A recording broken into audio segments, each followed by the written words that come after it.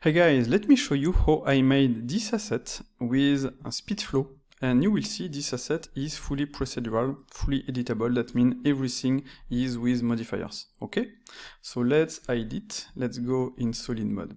I will add this asset here. Let's scale it like that. Let's move it. Okay, I can add a bevel modifier here. I can change the number of steps for the screw modifier like that. Okay, let's add this once again.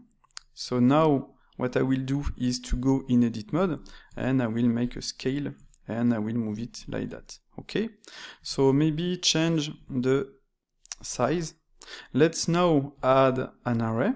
Press C to use, as you can see, the circular array, and if I edit the displays, I will have this kind of results.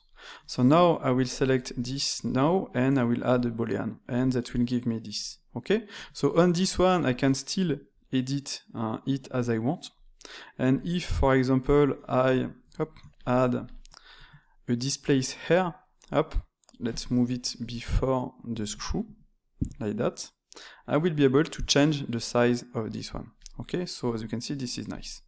Let's add this once again. Let's change it to 64 steps. Once again, let's go in edit mode, front view. Let's move this one. Let's move this one. Let's move this one. Let's move this one. And on this one, I will add a bevel like that. Okay, easy peasy. Let's add a boolean, press S to make an union. So let's add it once again. Let's go in front view like that. So let's move this here. Let's move this, let's see here, and this one here.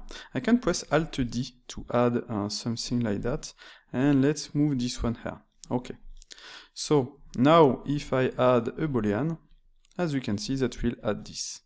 Let's add a single cube. Let's scale it. Let's move it like that. Let's scale it vertically once again. So let's select this one, move it here. Let's add a boolean, press S to make a union. And now I just have to add a small bevel like that.